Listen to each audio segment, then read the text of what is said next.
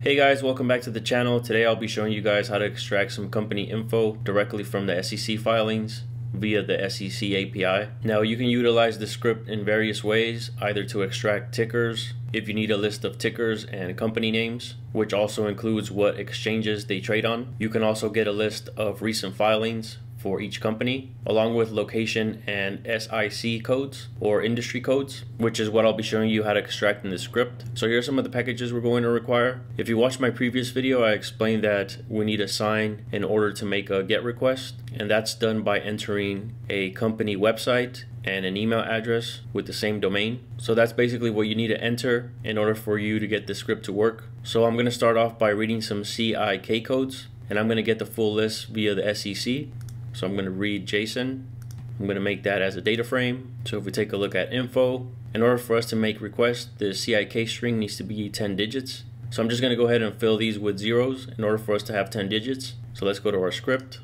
I'm going to run the following block and make that as a data frame. Now if we take a look at info again, now we have a complete SIC number. Now in order for us to get data from the SEC, we need to pass the SIC code, but I created a function so that we just need to enter a ticker and it will just look up the SIC code automatically. So that'll be the very next function called getSIC. So again, just enter the symbol and it'll retrieve the SIC code automatically. Now if we scroll up, so when I get the data from the SEC, it'll contain a SIC number, and I went ahead and got a list of SIC numbers and what group they belong to or what industry they belong to, which will group by major group, which is similar to the sector, and also what division they are for. So I'll go ahead and read that table in.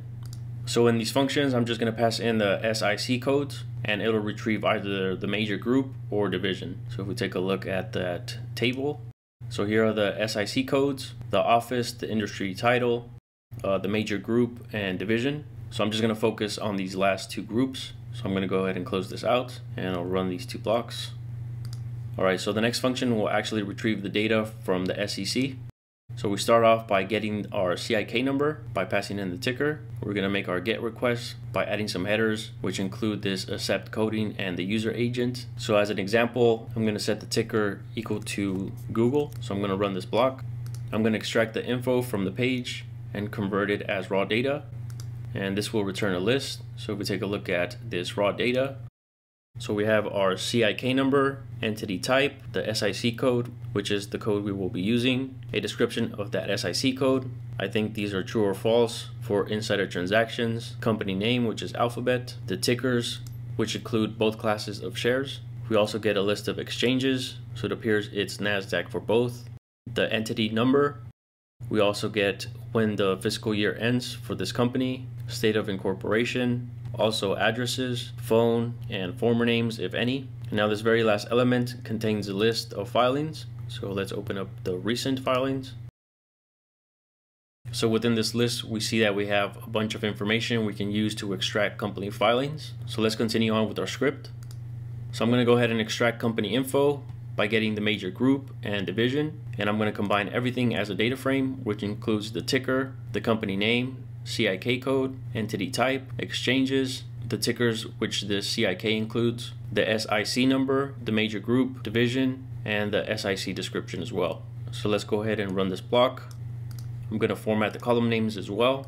And if we take a look at that data frame, so this is what the table looks like. Alright, so now let's pass in all the tickers into this function. I'm going to go ahead and minimize this function and run it. I'm going to get the unique tickers from my table.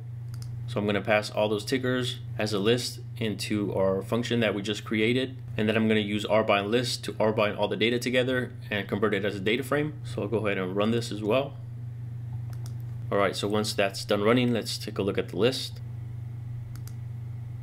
So out of the 12,000 different tickers, we were able to get approximately 23,000. And that's because some of these companies also have preferred shares or different classes of shares, such as Berkshire Hathaway. The reason I wanted to get this data is because I will be grouping these by major group and industry. And in the next video, I'll show you guys how to make a heat map so that we see what groups or industries are actually moving and in what direction. So stay tuned for that. But this concludes the video, guys. I'll go ahead and leave a link down in the description area where you can find the script. Please subscribe to the channel if you haven't done so already. Thank you so much for watching, and I'll see you guys in the next video.